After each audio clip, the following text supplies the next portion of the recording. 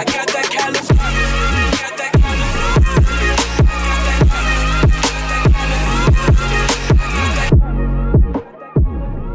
The final battle of the Cell arc comes to an epic conclusion of a final Kamehameha clash between Super Perfect Cell and the young Gohan. A clash that not only signifies the level of power that Gohan has just achieved, but also the passing of the torch of Goku humbly realizing that his moment to shine has come and gone, and it's time to step aside and let his son be Earth's new protector. Now again, like I've done with the previous video of the 5 ways Kid Buu could have been defeated, I'm going to point out different positive outcomes that could have occurred realistically in order to defeat Cell. In addition, I want to clarify that I'm not pointing out plot holes, but rather playing around with the information we had during the Cell games and explore the different options and routes the story could have concluded. So all these solutions will only be applied during the start of the Cell games, therefore commenting down below that Vegeta or Trunks could have killed semi-perfect Cell does not count.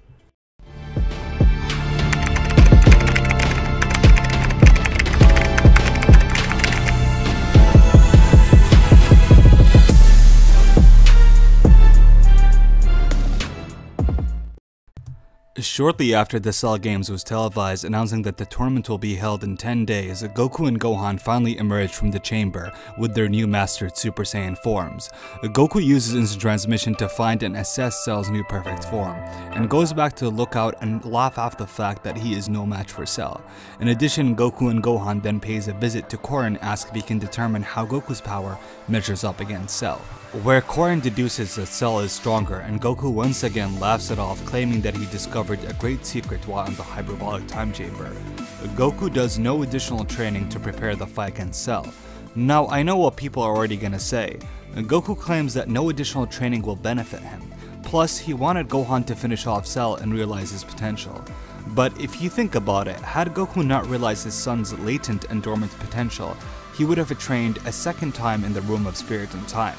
And given the fact how closely matched he was against Cell, even a 25 to 50% power increase could have proven to be significant. The reason why Goku didn't use the room wasn't because he reached his limit. I mean, Goku never reaches his limit. The reason why he didn't do it because there used to be a limitation in Dragon Ball Z where the room can only be used twice, or rather used for 2 full days, which corresponds to 2 years in real time. Goku's belief in his son made him not train any further. Had he trained, I believe he could have had the capacity to push himself to Super Saiyan 2, given the fact that he already mastered the previous Super Saiyan 1 form.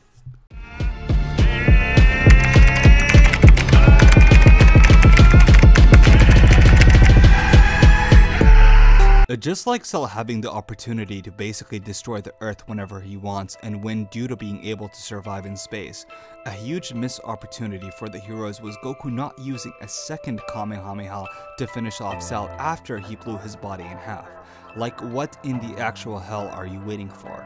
They could all sense his ki and they just stood idly by watching him regenerate, which is absolutely crazy. Now, I'm not saying that this would have finished him off 100%, but the lack of effort and not capitalizing on a perfect opportunity is crazy. I mean, at least give Goku a sensu bean. That was a perfect opening to replenish some ki. Again, even though I understand why Goku refuses help from a narrative perspective due to his personality, this still doesn't deny that Cell could have been defeated had they took this opportunity.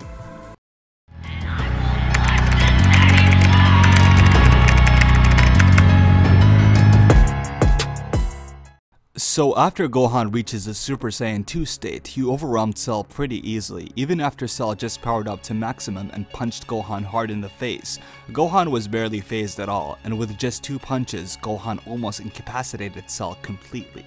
Perfect Cell truly learned fear when Gohan began dodging all of his attacks, taunting him and overpowering even his strongest Kamehameha at point-blank range. This almost destroyed Cell, but Gohan decided to let Cell suffer for a while, which made Goku order Gohan to kill Cell. At this point, Gohan could have easily destroyed Cell. He could have also done it on an easier level when Cell powered down to a semi-perfect level. Heck, Gohan was able to one-shot the Cell Juniors who were stronger than semi-perfect Cell. I mean, Vegeta or Trunks and arguably even Piccolo could have either finished him off, but they all stood idly by as Cell attempts to self-destruct. So yet another missed opportunity.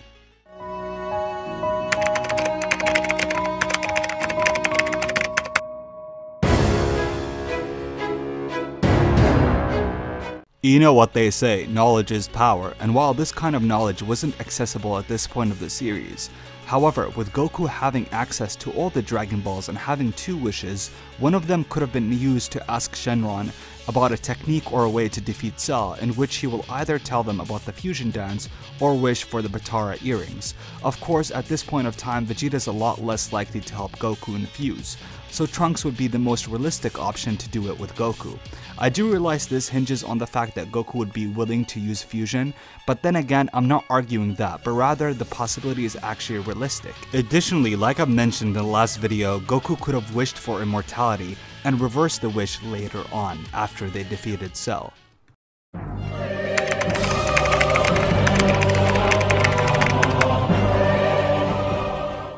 Honestly, if it weren't for Dragon Ball Super, I would have probably forgot how effective and dangerous this technique was. The Mafuba is an ancient move that is capable of sealing demons away no matter how powerful they are.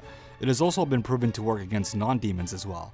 So long the technique is performed correctly and the characters don't forget to use a sealing amulet, you could theoretically trap anyone inside of it. And I think Cell is no exception, as this technique could work against him if they opted to use it. And while it doesn't kill him, it's enough to stop him. Perhaps they could also send Cell to the sun while he's trapped and have him burned to death. Of course, that's assuming if you believe that Cell can't endure the sun's heat. But regardless, the Mafuba is a realistic option.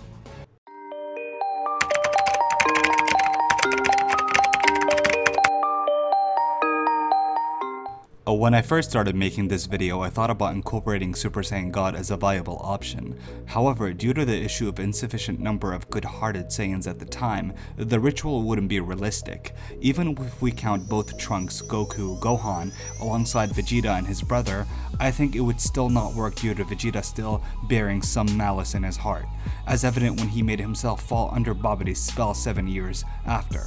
But regardless, I thought it would be repetitive to mention it in this video as I've already mentioned it before. But if you have any other ways or methods that could have been done to defeat Perfect Cell, then please tell me about it in the comments down below. And if you enjoyed this kind of video, then I have already done one for Kid Buu and the 5 ways that could have been done to defeat him. So if you like these kind of videos, then please make sure you like and subscribe. That way I'll make more videos like these in the future. But most importantly, I hope you guys enjoyed, and if you did, then please like, comment, and subscribe.